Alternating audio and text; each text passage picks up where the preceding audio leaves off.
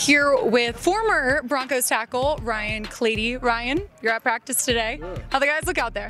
They're looking good, especially the O-line. I'm liking what I'm seeing. And, I'm just stopping by, hanging out, because Chris Cooper, we were together 6 years here, and he's one of my best friends. So just come to hang out, see him, and heading to Ohio for Peyton's deal tomorrow. So excited for that.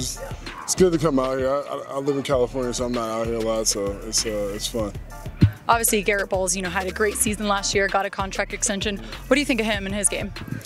I just love the improvement, and just he had a lot of doubters, a lot of haters.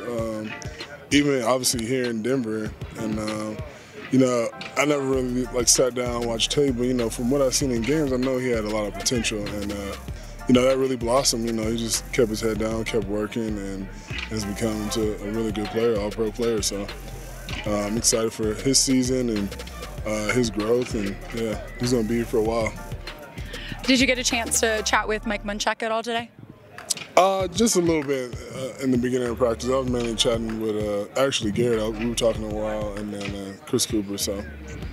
Well, obviously former teammates, Brandon McManus, Von Miller out there. Did you get time to catch up with them at all? I just seen McManus. I seen Von before practice in the locker room. So I heard he's golfing now. So we're gonna have to link up.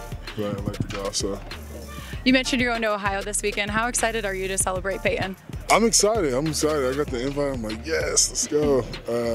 So I'm excited to go out there. I haven't seen him since 2019 when we were doing the Broncos Top 100 out here. So it's gonna be a good time, reminisce and catch up with some guys. So that's awesome, Ryan. Appreciate your time. Thanks so much for chatting today. Oh yeah, no problem.